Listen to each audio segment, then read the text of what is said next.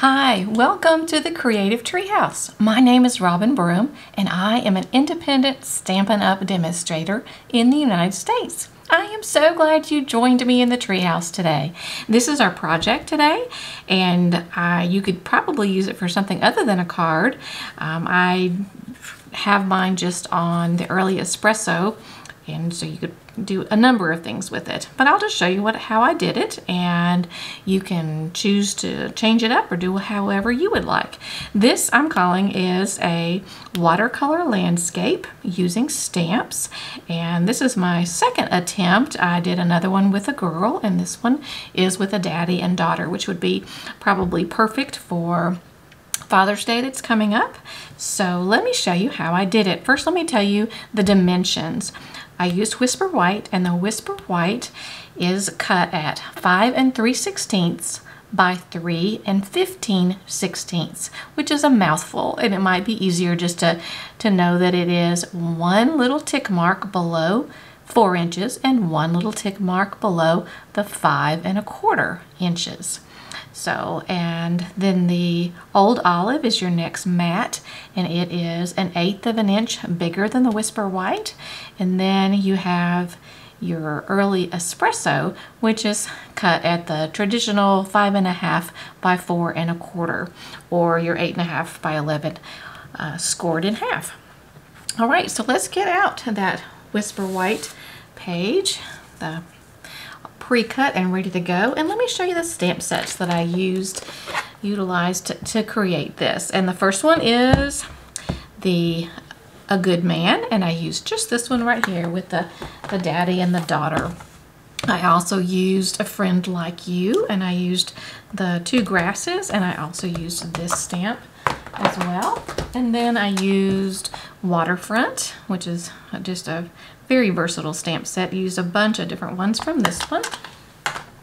And Snowfront, I had to use it for the tree. This particular tree was just the right size tree for this project. And then the My Meadow, not last but not least, and there's several in here that I used for water and grass and leaves for the tree. So those are the stamp sets. And we will start out with Soft Suede. And let's get a scratch pad underneath so we don't mess up our work surface. Okay, and then the daddy-daughter stamp set, the little, and I'm gonna put it just slightly off to the right. It takes up quite a bit of real estate as far as top to bottom there. All right, we're gonna close up Soft Suede, but we may revisit the Soft Suede in just a little while. All right, the next thing we need to do is get our mask on. And the mask I created out of a sticky note or a Post-it note, and I was gonna see if I could show you how I created it. But the man is just a tad bit longer, taller than the Post-it note, so I put an additional Post-it note down. So I laid the Post-it note down and I traced around the man with a pen, because you can see through the Post-it note to see the stamped image below. Then I cut around the trace lines, just actually inside the trace lines, because you want the ink to be able to get up as close as possible to your stamped image there. So now that he's masked, we can start our landscape. And the next thing that we'll need to do is put the paper piercing mat up under, because all the rest of the stamps that we're going to be using today are photopolymer, and they don't have the squishy. So this provides the squishy that we need.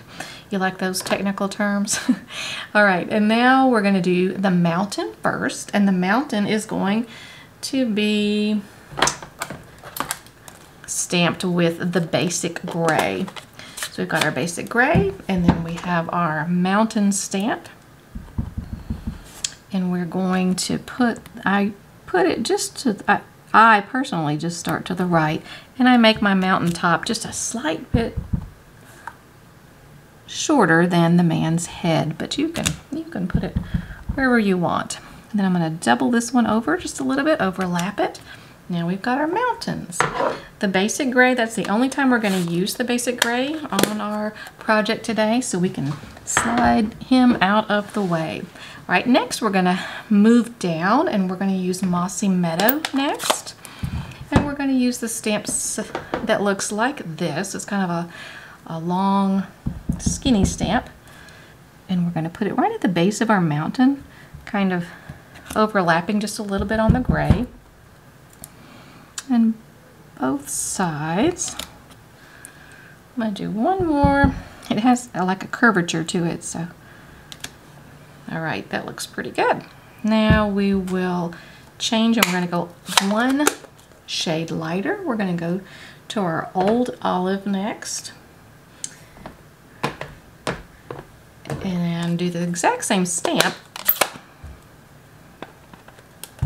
just moving down one. And I just got some ink on the edge. I tend to, for some reason, I rock this stamp set more than any other stamp set. So I'm not sure why.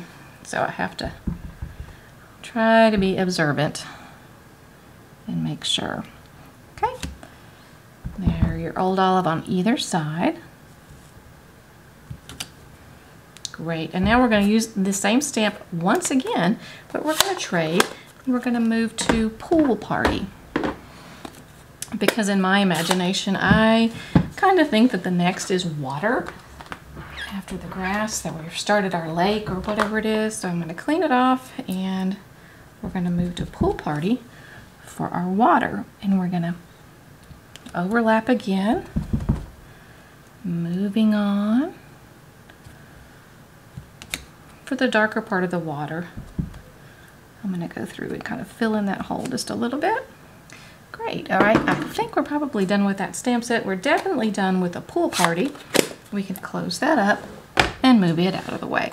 Now we're going to move to Balmy Blue, and we're going to start the rest of our water.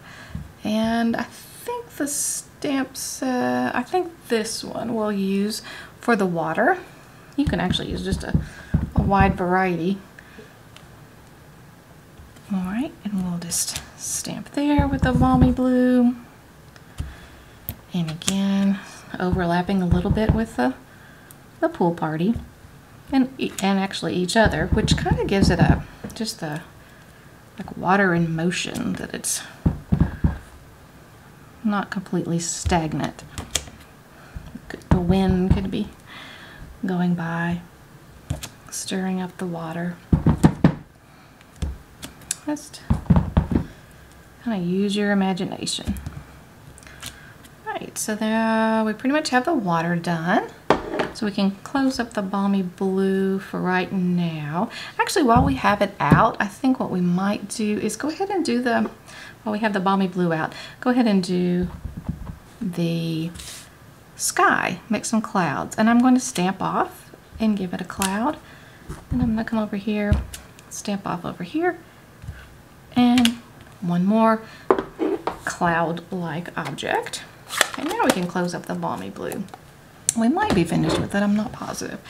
Okay, now moving on down, it's time for some land. Amanda is going to stand on some land, and I think it's just totally appropriate for it to be Sahara sand, because he's probably like on a sandy seashore. All right, we're going to use this stamp set to get the sandy shore. Oh, it's almost a tongue twister. Okay, I'm going to put one here, and then another one right here. We'll try to go all the way over here to the edge. And if we've missed a spot in the corner, it's pretty much going to be covered up with greenery, but we'll go ahead and do that. Well, it looks pretty good. I'm going to do one more, just a little bit higher up. All right, that looks nice. Now we're going to wait. I was about to say to close up the Sahara sand, but let's put some dots. We've got the stamps that has little dots on it, and we're going to put little dots in our sand. It just kind of gives the sand some dimension. All right, now we can close up our Sahara sand. And we need a little more greenery right here, so let's take our Old Olive again. let's see, which one should we do the greenery? I think this one would be good for the greenery. This stamp, and we'll come in here with some there.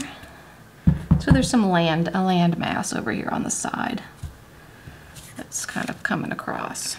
That looks great. All right, and now we are going to temporarily close up the old olive, and we're going to move to early espresso because we need our tree base.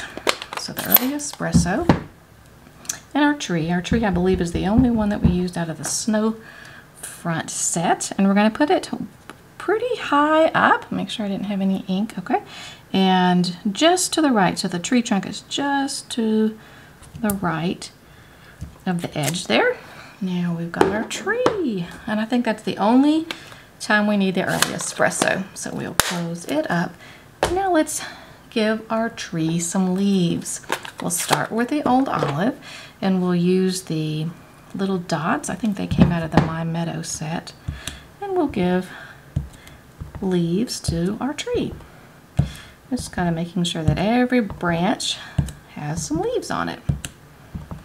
I want to be sure this must be a good healthy tree. It has lots of great leaves. Okay, now we're going to change, and we're going to actually go lighter. We're going to go with Pear Pizzazz. Do the same thing. Some more leaves.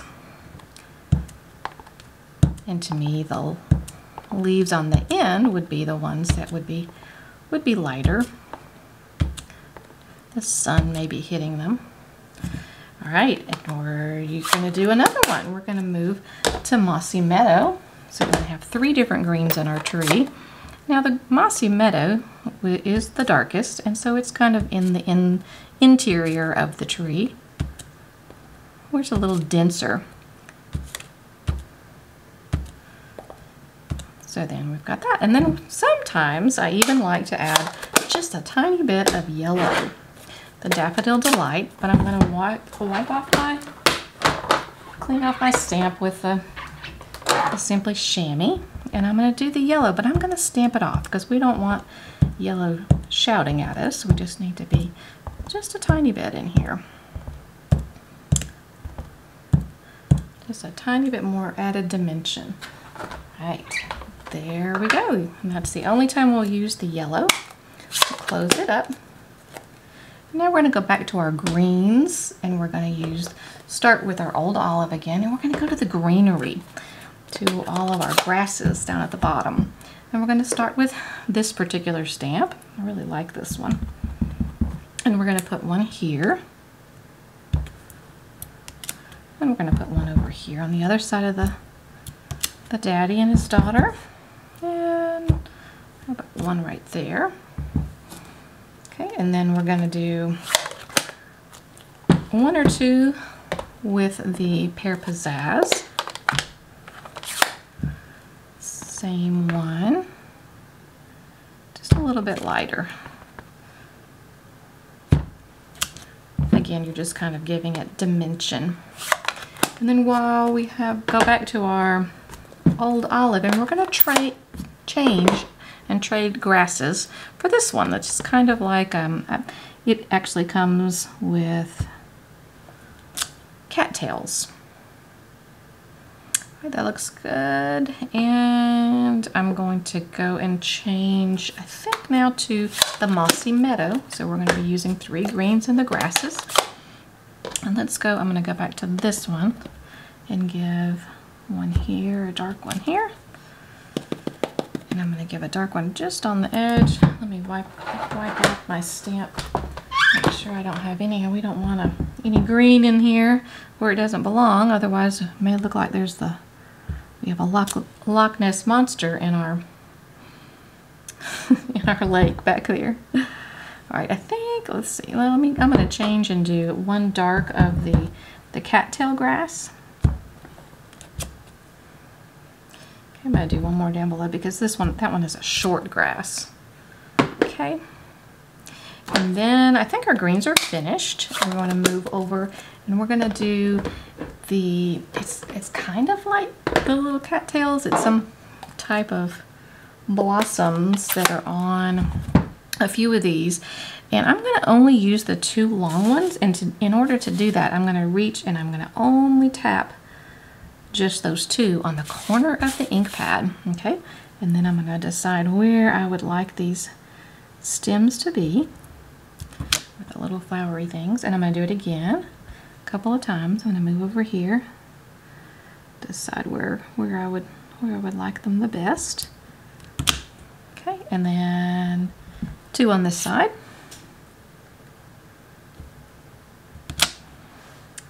All right, very nice. And then almost a silly little detail. I took a Stampin' Up marker, an early espresso, and I just added just a couple of little dots to these little, like almost little fuzzy things. All right. All right, I see that I got a teeny tiny bit of ink right there, so I'm trying to decide what I would like to do to cover that up. What would be the easiest? And I think what I'll do is I will take this ink again, and I'll take this stamp again. I'll take this ink and I'll see if I can kind of cover it up, because I obviously went a little bit too far on that. Let's see if I can cover it up with this one a little bit. Yeah, a little bit. Okay. Now, what else do we need to do? Do we have all of that done? I think so. I think the only thing we need to do now is take off the mask, and we get to color. And when we take it off, we notice that there's little bits of maybe too much white, but we can take our Stampin' Blends, and this particular one is the dark crumb cake, and we can take it and we can take and just fill in just a little bit, like around his shoes, around his pants, just a little bit, not the whole thing. Don't want to draw attention to it. And that looks good. And we'll do the same thing with the green. We'll take the light old olive and we'll go right over here on the edge next to his shirt. All right, looks good. Okay, the next thing I usually do is I start with the flesh, and I use the ivory color. So we're going to do his neck. We'll do the little girl's arm, and we'll do the man's arm, and then she has a foot. Doesn't have any shoes on. She's barefoot. Isn't that sweet? That's just neat. Okay, I like that. Oh, wait. And she also, right here, I think that her shirt is kind of short, and the way she's reaching up, it's showing a little bit of her back right there. All right, now let's go to Dad's hair, and we're going to use the Stampin' Blend. We're going to use the light soft suede, and we will color in his hair. And then we can take the darker soft suede and give it just a little bit more, dimension to it. All right, and then the little girl, I gave her Daffodil Delight. I gave her 2 different Daffodil Delights, the light and the dark, mostly dark. And there, in her little girl hair. And then we'll add the light Daffodil Delight to it. All right, moving down, we'll do the daddy's shirt, and I chose the light old olive for his shirt.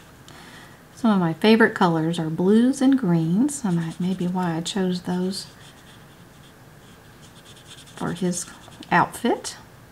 But you can choose whichever ones that you like. I also thought it was a little bit maybe more masculine colors. And like with the little girl, lots of little girls like pink and purple, so I chose those colors for her. Right, and then what you can do to kind of blend, go back over places where a shadow might be. I found this on the web.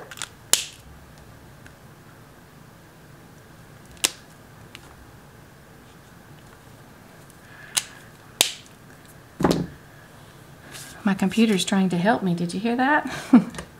I must need some help. All right, and then for the little girl's shirt, I ended up doing the Light Lovely Lipstick is the color that I chose for her shirt. I had done a lighter one, I just thought it was a little bit too light. Okay, and then for her pants, I ended up choosing, I think it was, let's see, yes, the Light Rich Razzleberry, the Stampin' Blend, and made her some purple pants.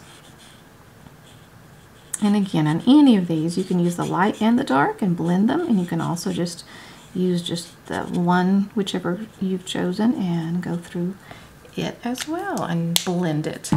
All right, and then the man's pants, I used the Light Night of Navy for his pants.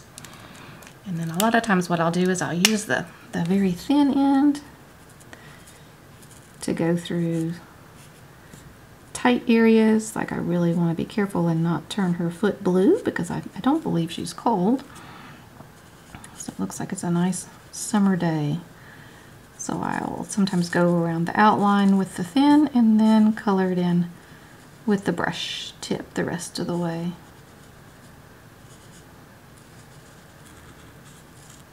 I enjoy coloring, and I really, really enjoy the Stampin' Blends. I think it can make anybody do a great job of coloring. No pin lines, just so smooth. All right, and then I'll go back with the thin tip again, and I'll go through and kind of cover back over some of the dark lines or the different places that you think there's a shadow. Like places where the pants maybe were creased. Maybe the bottoms have some shadow to them. All right, then we'll get his shoes, and his shoes are going to be the dark soft suede Stampin' Blend, which will be pretty much the same color as the original stamp there. All right, are we getting close? Are we missing anything? I think we may have it. Let me set him down, and let's get out our original, and we can kind of compare those and see which one, if there's anything missing. Do they look very similar? I think they do. They look very similar. I think we did it. So great. Thanks for watching. I hope that you maybe gained a new tip or something that would be helpful, and I hope I've inspired you to try this particular project or maybe something similar. And just happy stamping, and thank you so much for joining me in the Creative Treehouse, and I'll see you next time where we will do another project, and your guess is as good as mine as what it's going to be, because I don't know if I can keep watercoloring, but it'll be something because I so enjoy doing this, and I enjoy sharing it with you. Thank you guys. I'll see you next time. Bye-bye.